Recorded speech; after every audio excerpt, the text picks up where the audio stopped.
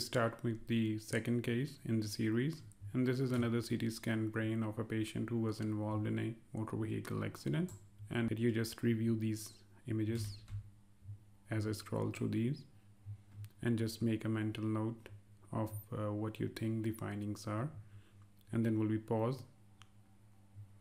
So the findings, as we start to scroll from this area, you can see that there is an area. Let me window it further for you. There is an hyperdense area in this region of the temporal lobe, which is more significantly seen in the disc part, so lateral part of the temporal lobe. And what we see, another finding is that there is another subtle hyperdensity here, which is not seen on the contralateral right side. And as I move up into the upper parts of the brain, you will appreciate that there is mild difference between the sulci on the right side and the sulci on the left side with relative effacement.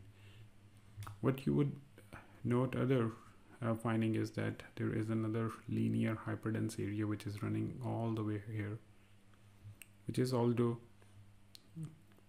subtle, but if I make it on the coronal view, so you can see that on this side, right side, the sulci are pretty clearly visualized, but on the left side there is another hyperdense area which is running all the way here up to the temporal lobe, and that's the site of the injury which we have seen on the axial slices as well.